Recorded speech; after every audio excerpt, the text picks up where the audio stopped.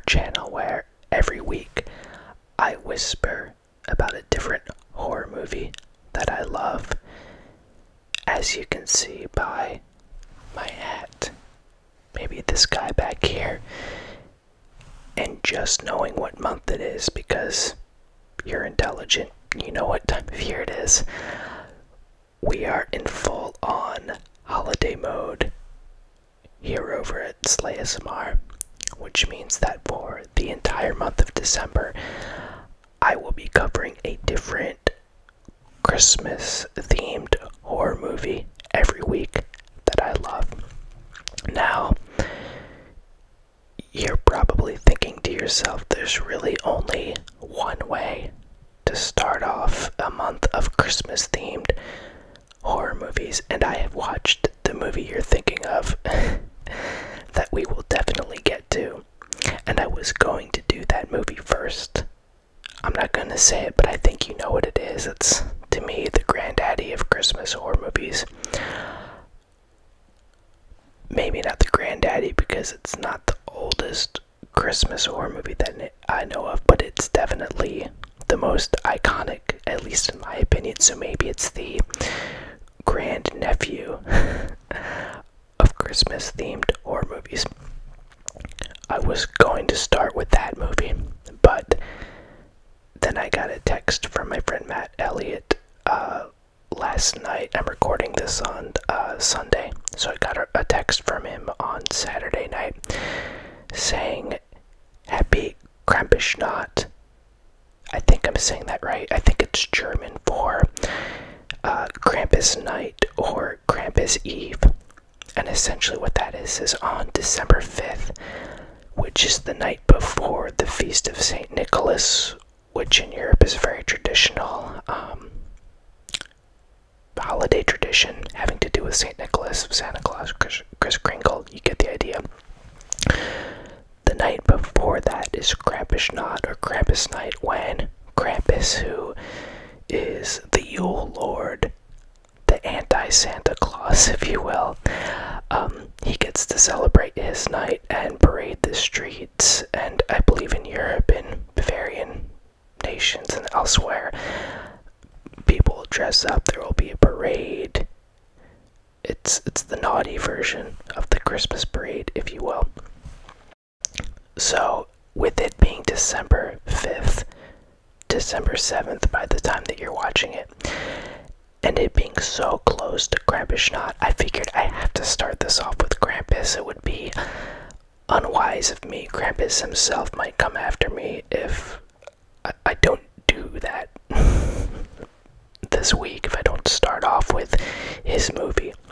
Now, Krampus, of course, has many movies. I feel like in recent years especially, we've seen Krampus featured in a lot of Christmas horror films. There's A Christmas Horror Story.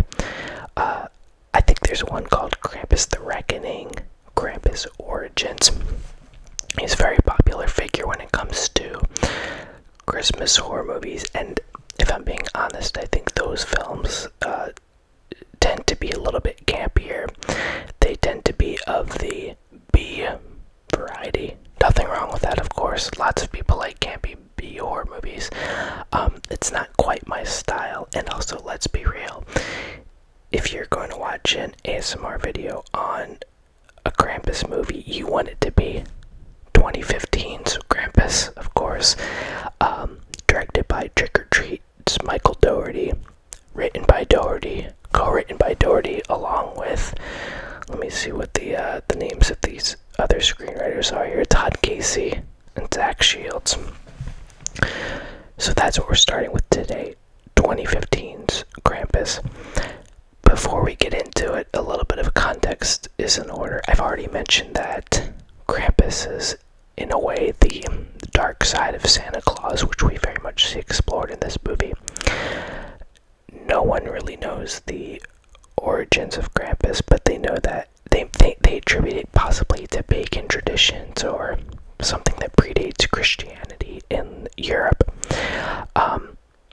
Either way, the concept is very simple. Where Santa Claus comes to deliver joy and presents to the good girls and boys. Krampus is the one who punishes the naughty ones, and he has a bundle of birch sticks that he apparently hits them with, and he'll carry them off in his sack. He's usually depicted as a goat-like creature. He's got horns, a long tongue, cloven hooves, all that good stuff. And they deviate a little bit from that in this movie, which we'll get around to.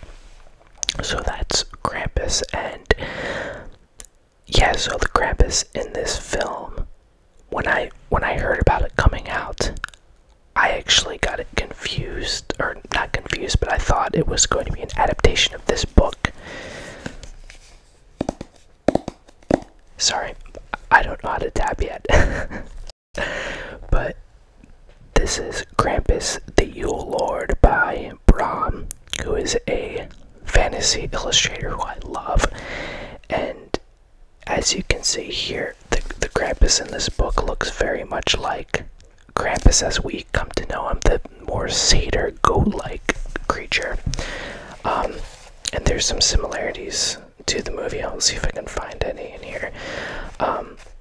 He has dark elves, just like he does in this film.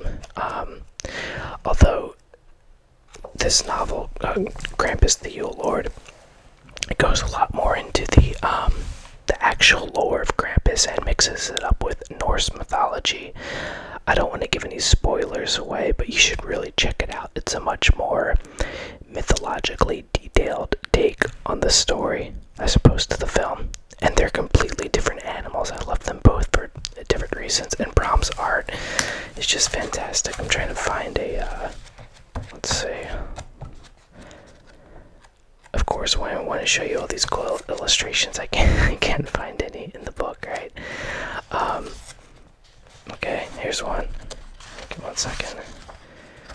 That's a black and white one. I'm really trying to find, yeah, oh, here we go, okay. So, yeah, that's Krampus, okay. And then, let me see. Yeah, these are, some of his dark elves. So yeah, and there's a really cool twist on Santa Claus in this book that I won't spoil here. Anyway, backing up to 2015, I thought that that's what the film was going to be, and it's not, of course. In this Bram's Krampus, it's much more about Krampus being kind of an anti-hero, and he is an assistant, not an assistant, but he's in cahoots with the protagonist, whereas in the 2015 film he's much more of the antagonist. We actually don't see him a ton. He's kind of operating everything, controlling the strings from the corners of the chimney, if you will. So in 2015 I thought it was going to be this, but of course what 2015's Krampus is about is a dysfunctional family. Adam Scott, Toni Collette are the parents. And the son is really disillusioned with how Christmas has had its downfall in their household. They still celebrate it, but the family, the dad's a workaholic, the mom is really stressed out, the sister's kind of apathetic to everything, and then they have this extended family coming over, headed by David Koechner, who's playing another jerk in this, as David Koechner tends to do. And they're a little bit lower class. They're equally as miserable, but in different ways, and Christmas has just become this torturous experience where this little boy feels much more pain, as opposed to the joy that used to come with it. And the film opens with this montage of Christmas being overly consumer and people fighting each other over gifts in the store, the typical kind of holiday malaise that we see in everything from You're a Good Man, Charlie Brown Christmas, to Jingle All the Way. And as a result, the kid kind of pulls a Home Alone. He rips up his letter to Santa, throws it into the wind, and this ends up summoning Krampus, who wreaks havoc upon the entire family because, like Kevin McAllister, the kid has wished his family away and wished Christmas away. Now, Krampus in this tale does have Bavarian origins. The grandmother in the film, she is German, and she had a very personal experience with Krampus as a kid. But beyond that, Michael Dougherty and co, they take a lot of liberties with the appearance of Krampus. I don't know if I can really say take liberties. Krampus is probably a fictional being, right? It's not like they're offending the real life Krampus, although maybe he is real. I don't know. That would be cool. But the Krampus in this is really playing into this idea of the dark Santa. He's got really long St. Nicholas-esque robes. He's got a really long beard. He does have the big cloven hooves. He does have horns coming out of his head, but he's more of this hulking beast as opposed to the Krampus in this book and elsewhere, who appears to be a more spry, agile sort of monster. But as I was watching it this time around, I actually wondered, they only really show a close-up of Krampus's face at the end. And like I said, it's the really ratty Santa beard and this perpetually open mouth with a really long tongue. And I was actually wondering this time, I was wondering if the idea is that it's supposed to be a mask, like a really demented Santa mask, and underneath is the goat creature that we've all come to know. Because like I said, we do see the horns, we do see the hooves, and Krampus's mouth never moves, his facial expressions never move. We see his eyes darting around a little bit, but it looks like they could be sunken in, like under latex. So I thought that was really interesting this time around, if it is the Krampus that we all know underneath. He's just dressing up as Santa, which is pretty freaky in itself. It's this mockery, this perversion of Santa. I really do love the creature effects in this movie. They're from the Weta Workshop, you know, which handled Lord of the Rings and the Chronicles of Narnia. It's kind of Peter Jackson's in-house special effects depot. So yeah, the imagery in this film is really playing into this idea of an evil Saint Nick. He has this legion of demonic toys with him. There's a feral-looking teddy bear that has fangs and slobber and is vicious. There are these little gingerbread man that, you know, in the tradition of small soldiers and gremlins and anything like that, they all band together and go after David Koechner with a nail gun and have a lot of gleeful fun while doing it. There's a really gnarly looking robot that almost reminds me of Trapjaw from Masters of the Universe, who attacks Adam Scott. There's a cherub, which is an angel at the top of the Christmas tree, a Christmas tree topper, but she's almost like a harpy. She has talons and fangs and flaps after people. They're the dark elves, which I mentioned, which are pretty much elves. They just have these really twisted masks on them. Instead of reindeer, Krampus has Yule goats. We only see them a little bit at the end, but I think they're pretty effective. They're these gigantic goats with skull faces who headbutt each other. I'd really like to see some more shots of them. And in my opinion, the scariest monster of all in the movie is this Jack-in-the-Box that becomes a Jack out of the box. Its springs elongate into this almost worm-like shape, and the Jack-in-the-Box has these mandibles that open up like Predator, and it eats one of the teenage cousins. So the idea is that it has this insatiable girth, this insatiable length of worm body that needs to be fed all the time. So those are the creatures in Krampus, and once the kid in the family summons Krampus, however accidentally, the movie really is off to the races. Now, I've talked a lot about the horror so far in this movie, and you all know me, you know I'm a sucker for practical effects, and this film has those out the wazoo. There's a little bit of CGI when Krampus is hopping from roof to roof. We see the daughter Beth try to go to her boyfriend's house in the middle of this snowstorm, and she's the first one who sees Krampus.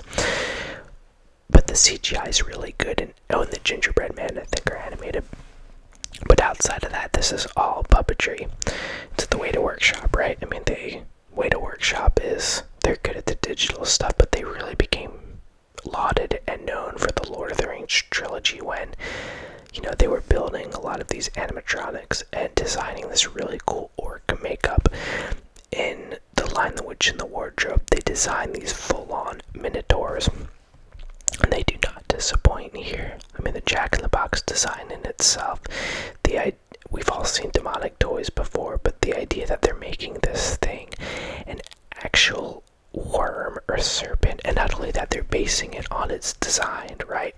You could take any toy and just make it creepy, give it teeth, give it slobber or whatever, but they're actually looking at what a Jack-in-the-Box is. It's, you know, it's a little clown with long springs at the bottom that bounce and retract and expand and retract and expand.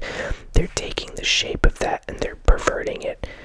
They are distorting it. They are exaggerating it to terrifying lengths. They're really making an extreme Jack-in-the-Box. So you can tell there's a lot of thought put into the design of these creatures. So I love the horror in this movie. What I'm about to say next is going to sound like I'm trashing the movie, and I don't mean to, because I wouldn't be featuring it on SLAYsmr if I didn't like it, right? I mean, it's like I say in the intro, these are horror movies that I love. Where the movie maybe doesn't succeed quite as well for me, though, is in these familial relationships. And that's not because the actors are bad. I mean, you have Adam Scott, Toni Collette, David Koechner.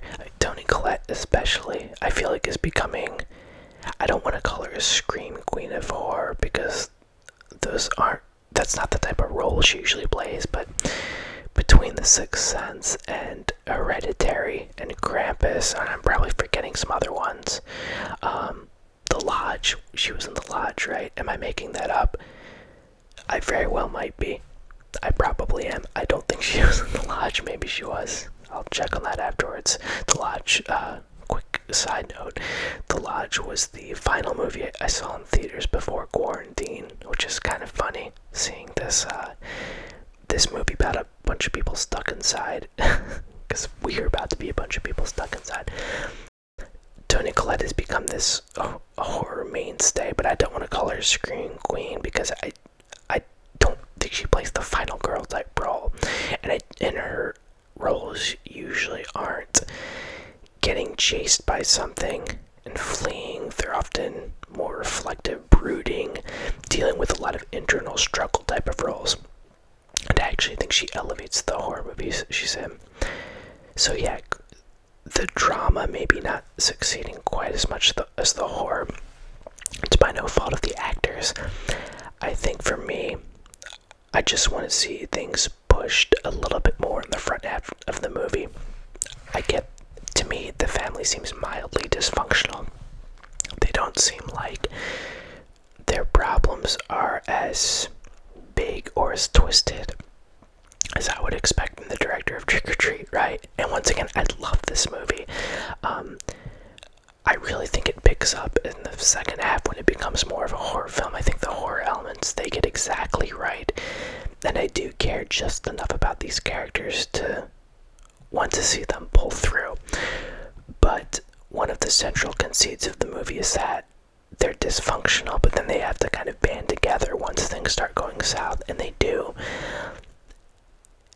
And it's fine, but I think that moment's supposed to feel a lot more rewarding when you see Adam Scott and David Koechner, who are the two father figures in these two very different families. When you see them both have to worry about their kids being in danger, they find common ground. They realize that they've maybe both been jerks in their own way, and that maybe they have more common with each other than they thought.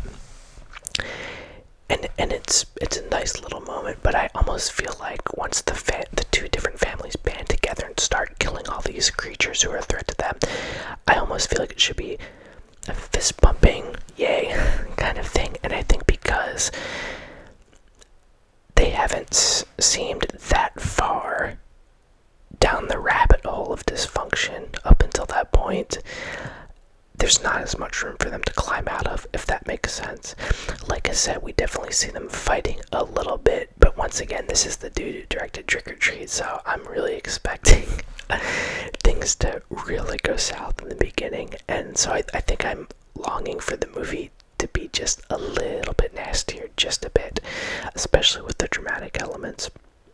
When I was rewatching it this time around, when one of the other family's sons, Howie, gets lured by a gingerbread man who gets dropped down the chimney and then tries to eat it and then gets hoisted up the chimney by a hook by Krampus. The fire has gone out at that point, and there's a moment where we see the kid's legs going up the chimney, and his shoe hits a log in the fire that still has some embers circulating around it.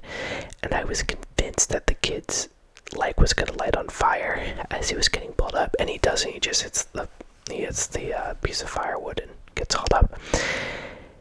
Because once again, and maybe it's not fair to compare this movie to Trick or Treat. Trick or Treat was independent. It was rated R. It was Michael Dougherty's first film. He probably had a lot more control over what went into the movie. But once again, I'm thinking of all the kid harm and kid death in Trick or Treat. That's what I'm expecting to happen, right? And I think that's a perfect encapsulation of what I mean about wanting the movie just to be a little bit nastier. And so yeah, I want to be honest about these films I'm talking about, but like I said, it is by no means a deal breaker for me by the end of the movie, especially when it becomes this all-out creature feature and it's just this endless gauntlet of demonic toys. I'm all on board, and that's because of the performances from the cast and also just how cool these creatures look and how cool Krampus looks. And I love that he gets used sparingly. I talk a lot on this SLAYsmr channel about how we choose to reveal monsters in movies and how we choose to escalate in movies, and I think this film does a really good job on both of those fronts, because you see Krampus first and he's completely in silhouette, and then you see some hoof prints from these huge cloven hooves. You see his legs beneath a car. You see another silhouette that's a little bit clearer. And then you see him come down the chimney. You get a really good look at his robes and his horns and a little bit of his face. And then later on, when the boy finally confronts him and says, I take my wish back, I didn't want this to happen to my family, you see a real close-up of this long tongue and these teeth. And like I said, watching it this time around, I was actually wondering if it was a more goat-like Krampus with red eyes wearing this latex mask. I really love the way that Dougherty, the designers, chose to unveil everything in this film. By the third act, I'm really forgiving any misgivings I had about the family drama in the beginning. And like I said, the family drama is not bad. These actors are great. They are selling what's there. I think from a script standpoint, I just long to see it pushed in just a slightly more dysfunctional, nastier direction. In a way, the beginning of Home Alone feels nastier than the beginning of Krampus to me. If you look at how they just unfold that family dynamic with the McAllisters, and they do a really good job of showing how everyone is just awful to Kevin. Just his brothers and sisters, his cousin, I mean, they're so spiteful to him. But hey, movies are hard, right? I haven't made a full-length movie, so, and I love Krampus. I'm not saying I could have done it better, but that's just the one thing I'm reminded of when I first start the film. But then we get to the end of the film and I'm really, really, really into it. Michael Dougherty, to me, I wish he had more films. He has Trick or Treat, Krampus, and Godzilla King of the Monsters, which I'm also a big fan of. He's 3 for 3 for me. Yeah, and we'll probably get to Godzilla King of the Monsters one of these days. I watched all 35 Godzilla films back to back, not in one sitting, but over a summer last year, and it was really, really great fun. And yeah, so we'll eventually hit all of Michael Dougherty's movies. I think something else that struck me rewatching the film this time around, and you know what? To be fair to the movie, maybe it's a sign of the times that I want the family dysfunction to be a little nastier, because you know why? we're in COVID times right now, right? I've seen some of my family members, but obviously we have not done some big get-together like we usually do during holidays and birthdays and whatnot, and I haven't seen all of my family members. Some of them haven't, like many of you, I haven't gotten to see it all. So I'm wondering, because when I was watching this movie in the beginning, when they were showing all this chaotic shopping and this chaotic dinner scene, I almost got nostalgic for dysfunction, if that makes sense. I hope that's not offending anyone out there who come from truly dysfunctional households. I'm not saying that I'm longing for abuse or harassment or anything. It just made me a little nostalgic for being around a dinner table and bickering with my extended family, and being in the hustle bustle of holiday shopping and feeling stressed out. It made me long for those things because we haven't gotten to experience these things in quite a while, right? So maybe me wanting the movie to go a little nastier and be a little more dysfunctional is a byproduct of me longing for dysfunction right now, because the dysfunction in the movie almost feels like comfort to me, and maybe I want to feel discomforted in the beginning of the movie, therefore I want things to get pushed a little farther. Yeah, it was this really strange sensation watching that opening scene this time around. My wife and I have kind of decked out our living room, and we've got the Christmas tree up. We've got this little village thing. We've got all the twinkling lights. We have this cozy Christmas hobbit hole, if you will, and I'm watching Krampus in this. And yeah, watching that mall scene in the beginning, I didn't get misty-eyed or anything, but I just got a little nostalgic. So maybe that's on me, not on the film. We should also talk about the ending of the film real quick, which I believe is pretty polarizing, but I find it quite satisfying. So, as I said at the end, the kid tells Krampus, "I want my family back. I never wanted you to do all this. I didn't want you to drag them to hell."